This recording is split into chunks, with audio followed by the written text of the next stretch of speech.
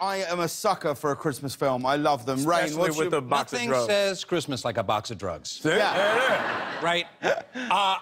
You know, there's a Christmas film that is little known. It got panned when it came out, and it might be a little unfair because it stars a god, not a human being. But that's Nicolas Cage in The Family Man. Have you ever seen that one?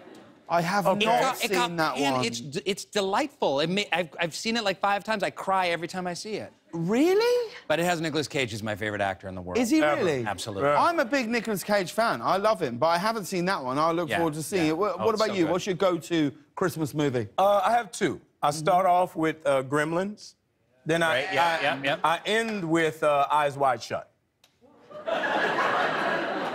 What do you do on Christmas? You mean the Tom Cruise, Nicole Kidman film about their marriage that's breaking down and they go to a sex club with masks on? Yeah. Which isn't set at Christmas. No. If you watch the movie, there are Christmas trees everywhere. It's snowing.